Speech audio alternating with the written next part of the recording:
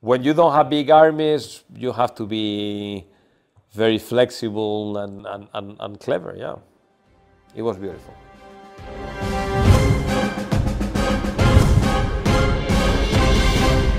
Everything was very complex. So for Commandos, first challenge, Commandos 1, 2 is always been putting together a team that could make a game. And then the second challenge, obviously, is making games that were innovating. I mean, innovation has a risk. I mean, doing something that nobody has done before. We started experimenting with the units, with having unique skills, unique abilities, each of the units.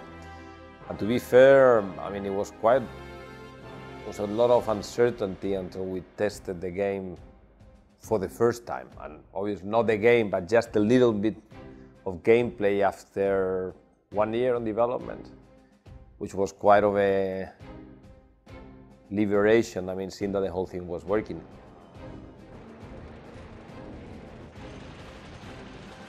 Comandos is part of my life. It was really, I mean, a dream that became true. I mean, making a game with all difficulties, I mean, gathering the money to make a game that back then it was a low-budget game. Games we've always tried to do have always been like very strategic, but strategic in sense of a military strategy, not the concept of what a strategy is understood to be on video games. When we talk about games, talking about a strategy, it's about building. And in the real world, I mean, war has an element of building things, but when people are thinking about Hannibal or Julius Caesar or Napoleon or Rommel or Montgomery, or they're never thinking about that the big skills is logistics or even building.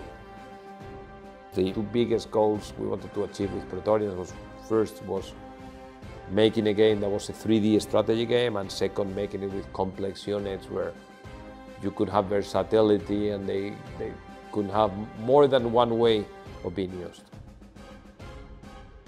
We could have been sitting on Commandos without doing anything for the next 20 years. So I think if we're doing this now with Calypso, it's because we think that Calypso can do a good job, and being loyal to heritage and what Commandos means for a lot of people.